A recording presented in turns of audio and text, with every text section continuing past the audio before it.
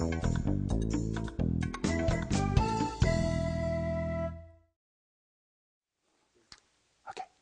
this is the part where I'm going to tell you what actually happens during your colonoscopy. Problem is, I don't actually remember a darn thing about it, thanks to the sedation, and you won't either. Now, I guess I can tell you what I've been told, but you need to ask yourself how much you really want to know. I mean, thinking about this is way worse than actually having it done. And hearing the details may just provide your imagination more fuel than you want. On the other hand, since you're watching this, maybe you're a believer in the idea that knowledge is power.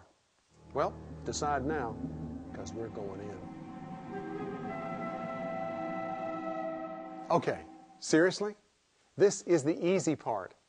Before the procedure, you will fill out some paperwork, change into a hospital gown, and get an IV started so the doctor can give you medicine to sedate you. This is a good thing. Now, there are several choices of sedation, but the effect is the same. You will either be totally out or out enough that you won't feel anything or remember anything. And if you don't remember it, it didn't happen, right? You'll then be wheeled into the procedure room and you'll turn over on your side. About then, the doctor will begin the sedation and you might be asked to count backwards from 10. I think I got to 8. Maybe it was 3 before I checked out. And that's all you will remember. The doctor, on the other hand, will be alert as the scope is inserted into the large intestine.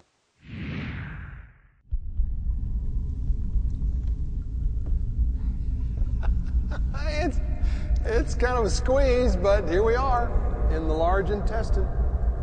Now, the doctor will slowly move the scope up the colon, looking for anything abnormal. And as the scope moves, air is inserted to expand the colon, making it easier to see the walls.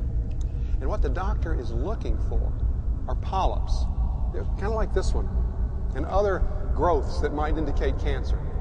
If the doctor sees a polyp, he or she will take a snare and run it through the scope tube to lasso that sucker and cut it right off. It's a pretty neat maneuver, and it's done with heat to prevent any bleeding. Now, what is really spectacular is that all this good stuff is happening and you don't feel a thing. Kind of an out-of-body, in-body experience.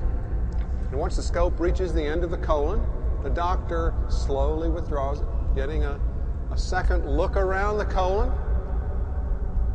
Okay, time to get out of here. And we're back.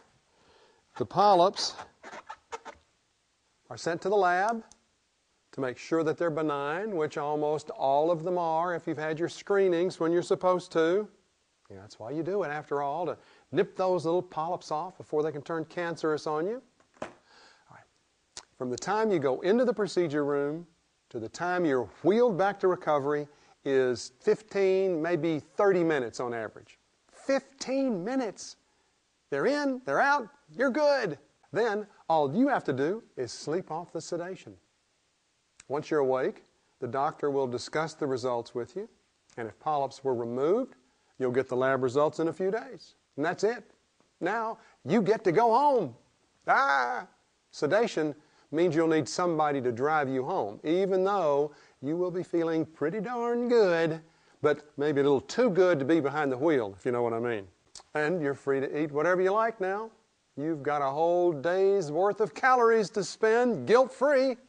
Although, you might not want to spend them all on the first meal.